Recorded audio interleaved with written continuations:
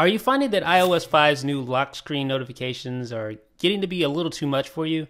Well, if so, then I have just the jailbreak tweak that you're going to need to quickly dismiss those annoying lock screen messages from piling up. So I'm going to send myself a couple of iMessages here, just in succession.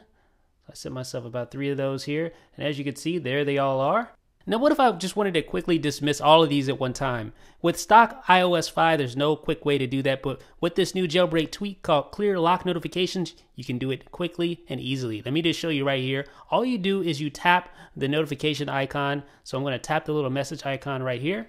And there you go. You get a tally of all your messages plus the little X that allows you to tap that and clear all the notifications right from your lock screen, just like that. It's called Clear Lock Notifications. It is a free jailbreak tweak that requires iOS 5. You can find it on Cydia's BigBoss repo.